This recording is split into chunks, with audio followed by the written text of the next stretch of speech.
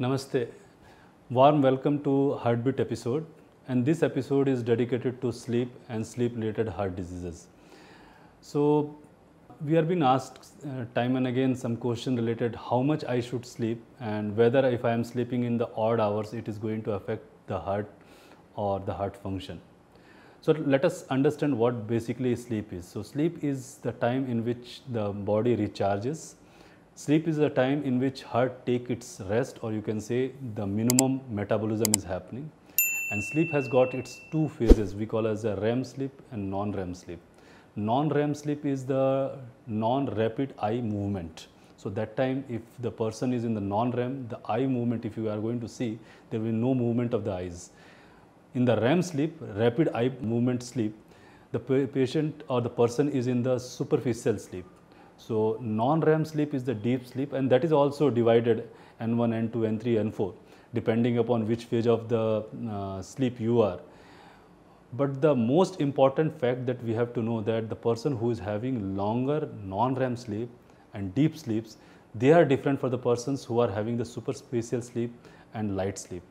So every person is different, and if you know or not, everybody is blessed with a different quantity and quality of sleep. So giving a blanket example of 6 to 8 hours for every person is not correct. Some person may be recharged within 4 to 5 hours because they are directly going into the deep sleep. Non-REM sleep is bit shorter, and there are some person who will be more in the REM sleep and their non-REM sleep is bit shorter. So they will be needing more time for the getting recharge, or you can say normal at the morning hours. So sleep of every person is something personalized. You can understand of yours what type of it is. If you are having a more superficial, when you are going in the bed, it is taking more time to in sleep, and when you are going the deep sleep also, if even a small disturbance make you wake, means probably you are not going in a very deep sleep. So you may be needing a longer sleep for recharging or getting a fresh morning mindset.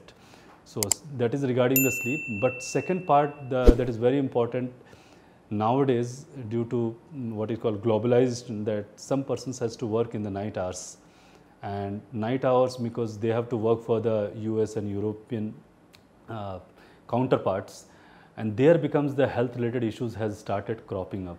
So they start working at 9 o'clock in the night until morning 4 o'clock or 5 o'clock they have to work to sync their working with their counterpart in the US and Europe. And there the health related issues has started. So these persons who are working in the night, they are certainly compromising their basic natural metabolism.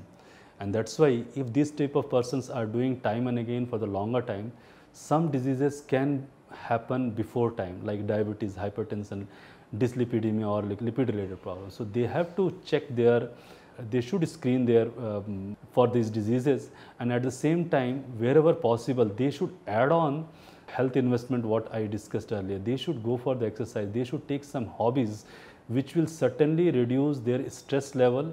Even they are working in the night hour, that may not be going to compromise in the long term.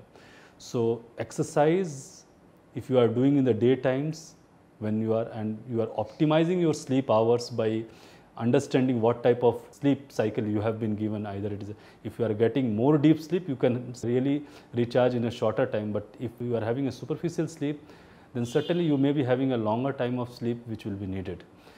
So with this information, we will sum up that sleep is an important part. It is the recharging for all the body organs, and for the heart, the blood pressure falls to the lowest possible to maintain only its stress level to the minimum. And at the same time, sometimes the patient's heart rate or the person's heart rate may fall to 30, 35, even 40 also. And this is the way heart handles its own resting phase. So if you are compromising the sleep, you are compromising its resting period. And something which is working time and again continuously 365 days without any rest, certainly it will get disease if you are not taking care of your sleep cycles.